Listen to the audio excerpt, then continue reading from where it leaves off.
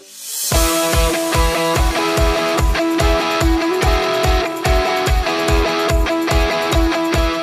today's video, we will be discussing people's top financial errors, especially in their 20s. I'll discuss my own experience with each of these mistakes, as well as some others who have committed the same mistakes. I sincerely hope you'll find this video to be helpful. Please let us know by giving it a like and click the subscribe button. Let's begin. Number 1. Skipping the 401k contribution. I consider the most significant error people make, especially when they're young, is to forego making any 401k contributions. In all honesty, I can't hold youth responsible for this error because the root cause is a lack of education explaining the meanings of 401k, compound interest, and how everything fits together. Just because the educational system failed to teach you about this one doesn't mean it's not a very essential thing for you. How serious is this issue? Well, a Money Under 30 survey reveals that 51.6% of millennials are not making 401k contributions. Most millennials and other people aren't investing anything for retirement in their 401k, which astounds me. And in 20, 30, or 40 years, when this generation of young people is ready to retire and questioning why they don't have money to retire, this will become a huge issue. You need to realize that compound interest is what we refer to as the time worth of money in this situation. You must give it a lot of time for your money to grow into a significant sum. Here's an example. Let's imagine you choose to make $100 a week and put that in your 401k contributions, which is not a lot of money. That amounts to perhaps 1 or 2 dining out experiences per day. Not a lot of money is being discussed here. Let's assume you make $100 weekly and have an average return of 8% annually over a very long period. Let's imagine someone decides to do it between the ages of 20 and 65. People who do this would have $1.86 million by the time they were 65, a significant retirement fund and a significant sum of money.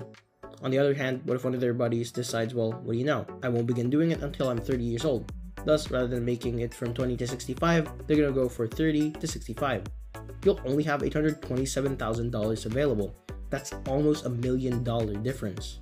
This is why starting early is key. It's not essential how much money you invest, but how long you give your money to grow. Therefore, if you're young and know that you're not making contributions to your 401k, that is a crucial thing you should be doing when you can. I hope you're at least open to the concept. At the absolute least, I usually advise people to maximize their employer's matching contributions if they do so. It's basically free money. They frequently match payments up to a specific amount. One of my old employers would match 50% up to 3% of my 401k contributions, so I could contribute 6% of my wage and receive 3% for free. It's free money, but so many people aren't utilizing it. My head's simply blown away by it. Number 2. Investing in an expensive car. I've done this on my own, and having a showy car caused me to lose $9,480 in a single year. The frightening part of this is that I purchased a 2007 model automobile back in, I think, 2016. So even though this automobile was 9 years old, I still managed to lose just about $10,000 in a single year, mainly due to paying too much for it before trading it in. I essentially made every error in the book when it comes to purchasing a car. It can result in significant financial losses for you. Cars are what you would call a depreciating asset. The assets you should put your money in should appreciate, like real estate, stocks, crypto, and bonds. While a car is technically an asset, I really want to look at it as a liability. Don't make the mistake of buying a brand new or expensive vehicle. You'll end up upside down on that car to the point where the amount you owe is greater than the vehicle's value. You'll be stuck making car payments for years to come on a vehicle that's not even worth what you paid for it. Now, you could be thinking, I want to share with you guys my opinion on how much money you should be spending on a car. Just that your entirely monthly vehicle expenses, including your insurance of your car payment, shouldn't be more than 10% of your pre-tax monthly income. Although this is a rather conservative estimate, I can almost certainly assure you that it will keep you out of difficulty regarding your car bills. Assuming that your pre-tax income was $5,000 per month, your estimated total automobile expenses would be $500. So maybe your monthly insurance costs $100 and your automobile payment is $400. This becomes tricky when you see someone making $3,000 before taxes each month with a monthly vehicle price of $800. It just doesn't make sense financially. Number 3. Getting into debt with student loans. Taking out student loans is the third most costly financial error people in their 20s make. I'm not saying that attending college is always a bad idea. I attended college. Although I'm not using my 2-year degree in electrical construction, which I obtained to make YouTube videos, it still cost me $12,000 over 2 years. Fortunately, I didn't have to go into debt from college because I received some funding from my grandfather, but not people have the same luxury. I chose community college to keep costs as low as possible. The issue is, when students enroll in college to gain what I refer to as a non-marketable skill, something that isn't particularly helpful, a degree that will prevent you from earning a respectable living, will leave you in debt. In some circumstances, debt in the six figures with a degree won't bring you any income. Simply put, from my financial standpoint, it's illogical to do this. Being active in skilled crafts such as being a plumber, electrician, or carpenter is something I frequently discuss on this channel. These talents don't require you to attend college or incur debt, but still enable you to earn a sizable income depending on where you live and how good you are. Never will you think, oh my god, I need to study art history. People just don't think about it because it's not a skill that will be extremely in high demand. It is both the necessity for and demand for that service. Again, plumbing's not for everyone, but is an excellent trade in order. So when you genuinely need a plumber, you have to dig deep into your pockets and part with some cash.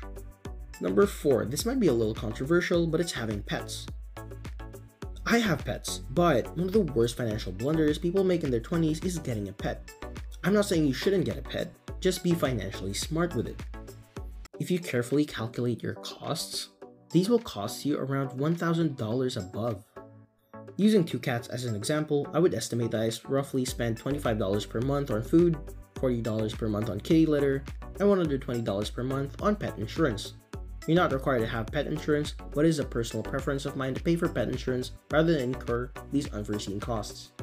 Shots, vaccines, spaying, and anything else are covered. My monthly expenses, including pet rent at my apartment, come to $210 per month. For some people, that amount of money is a sizable sum of change, so it's something to keep in mind when purchasing a pet. Now, that amount of money is not at all that much for me. As a general rule of thumb, a pet costs about $150 per month. You also have to consider that if you don't get pet insurance, there may be unforeseen expenses along the way, and you should be planning for those, so you don't have to end up putting it on a credit card.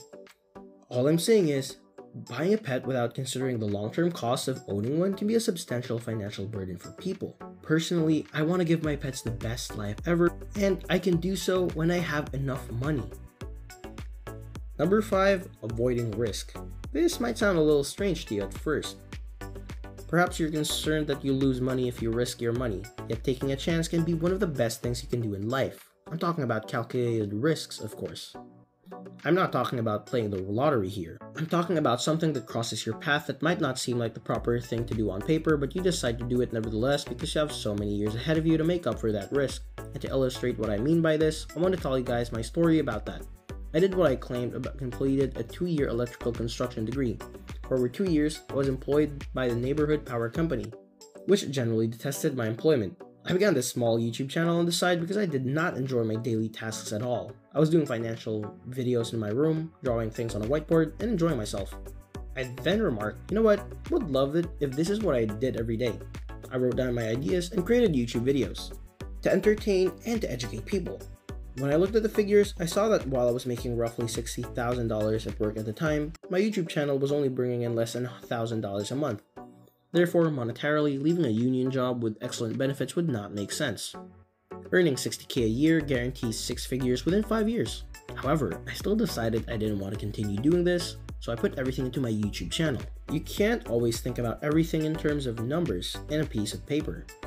You must consider what you will love doing at the end of the day, and as a young person, you shouldn't be scared to take some risks. To me, avoiding danger means a severe financial error that many individuals make, and that I almost made myself. And that is the end of today's video. I believe these are the top 5 financial blunders you should stay clear of in your financial journey. Please comment below if you've made any of these mistakes or have anything to add to the list. I would love to hear your thoughts, guys. I sincerely appreciate you watching this video, and I hope you liked it. I'll see you with the following one.